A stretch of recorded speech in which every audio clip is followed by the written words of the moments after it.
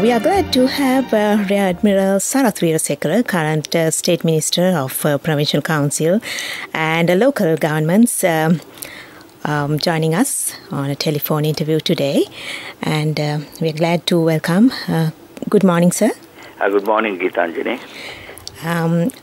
And thank you so much for joining the program today. So could you please share your views about how the government is facing the current ongoing situation, especially with the rise in the number of cases of COVID-19 pandemic? Yeah, well, Geetanjali, thank you very much for inviting me for this program. We know, Geetanjali, this is the second wave. And we all know, the entire world knows that how we handled the first one very effectively. And we were one of the best in the whole world. As far as the number of deaths were concerned, very minimum. And as far as the controlling of this virus is concerned. And, after then few months, the second wave came. And it is, as you know, spreading very fast. And you and I and everybody knows that we can't afford to lock down the entire country.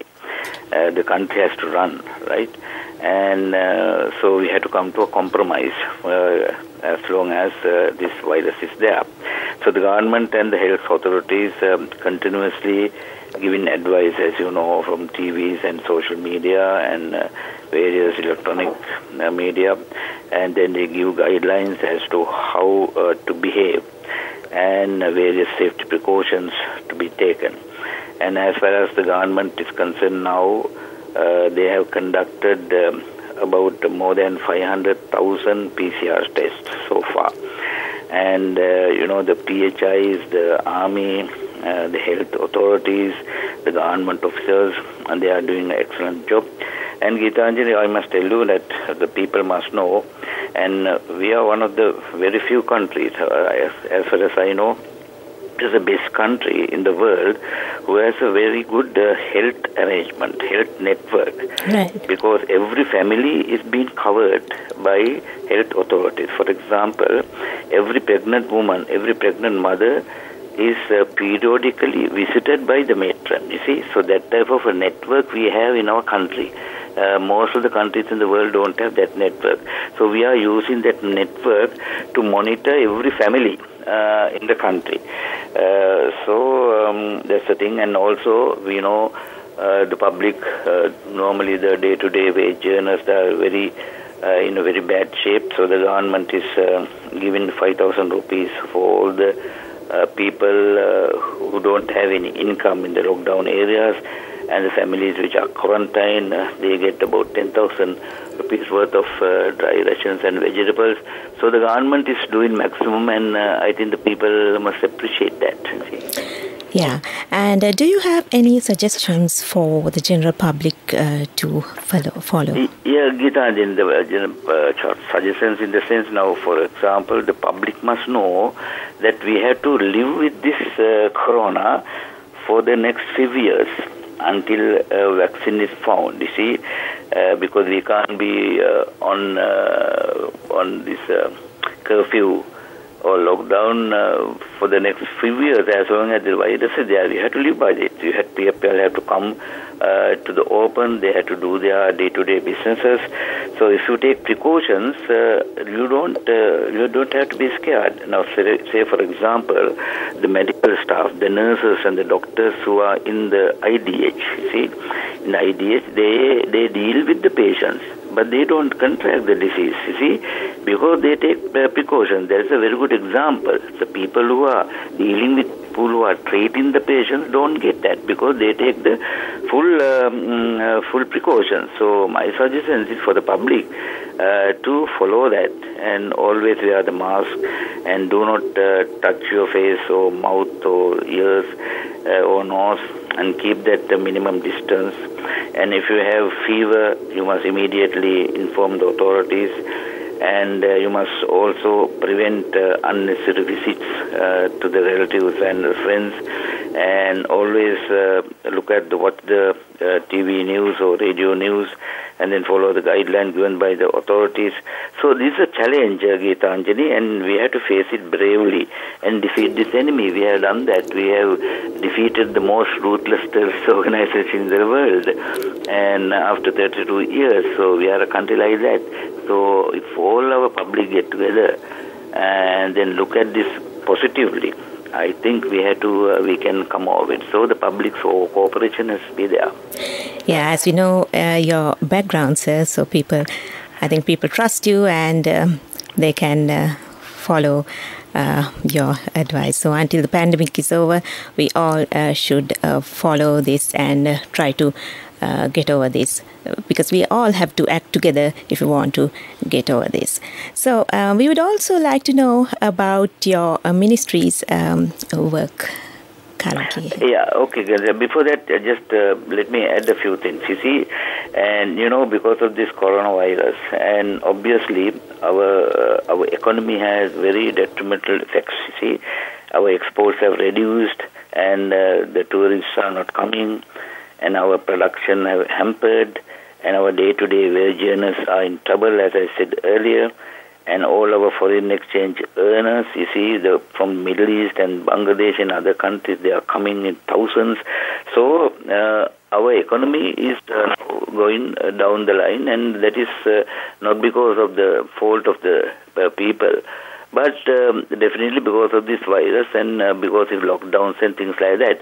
But still the government, still the public must know, Geetanjali, that the government, with all these things, the government in this year itself has settled $4.2 billion in foreign debt. You see, they have done that. And also we have earned, with all this pandemic and all these difficulties, we have earned $900 million by exports only. So we are doing our best to recover the economy. So that's why I said the public also must get together as patriotic public, you see, who love the country. They must come out and they must produce. The agriculture must there, and the industries must work.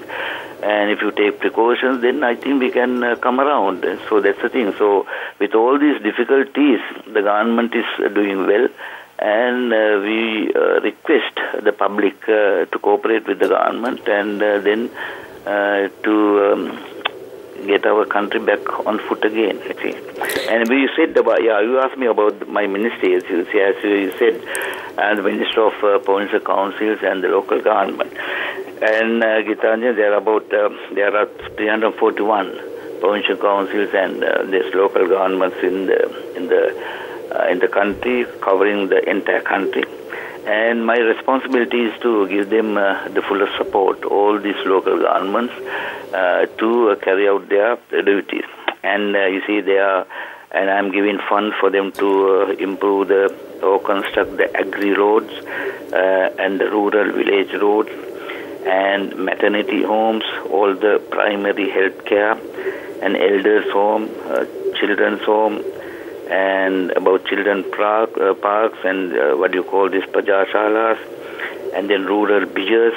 So all the things that are required for the village to improve the livelihood of the village and the day-to-day life of the villagers, you see, we are giving funds for them to carry out those projects, and then for the people to very conveniently attend to their day-to-day life. And also in the local governments, I am trying to digitalize, you see, the computerize everything, so that the public don't have to be in queues and then get their work done. And also, my dream, as long as I am there in this ministry, Geetanjali, is to make every city, every town a beautiful and a clean city in this country, and also the restrooms for the public in the main cities. For example, then people from Ampara is coming to Colombo. So when they reach Colombo, arrive at Colombo, it's about say 4:30 or 5 o'clock in the morning. So they won't have to go and go to have a wash or to change. So likewise, in every main city, my dream is to construct a very state-of-the-art restroom for them to come and make a change and have a wash, and then in the morning to go to their work that they come for. So that is my plan. And also we are giving 5 brigades for most of the main local government and town councils, and also compactors, right, for the garbage disposal, things like that. So a lot of work is being done, and we have prepared plan for the next year. That sounds very interesting. Thank you so much for that update. And lastly, any message you would like to give to our listeners, to the public? Yeah, well, Geeta, I was in the Navy for 35 years. I was in the Civil Defence Force after that for 4 years, and I was Deputy Minister in Ampara. So after 44 years only that I came to Colombo. And I contested and became first in the Colombo district. And my entire life has been dedicated to the country. So my advice to the public is we are all patriots. We all love our country. So if you all love the country, all the challenges we must face very bravely. And then we all must get together to bring up this country again to the level that when our ancient kings were ruling this country. We have one of the very proud history, about 2,500 years of written history we have, and the first ever historical recorded diplomatic mission has been when King Devanand Prince sent a special envoy to Pataliputra to King Asoka. You see. So we have been deploying envoys in the Rome also. So that is our history. So we must learn our history. We must get that panna from that inspiration from that history, and then definitely we'll be able to get back to our previous track, and then shine. Thank you very much for that. Yeah, no one is safe until everyone is safe, as mentioned by the head of the WHO recently. So thank you very much for joining us today on the program, and we wish you all the best for your future. We were in a conversation today with Rear Admiral Sarath Weerasekara, current State Minister of Provincial Councils and Local Governments.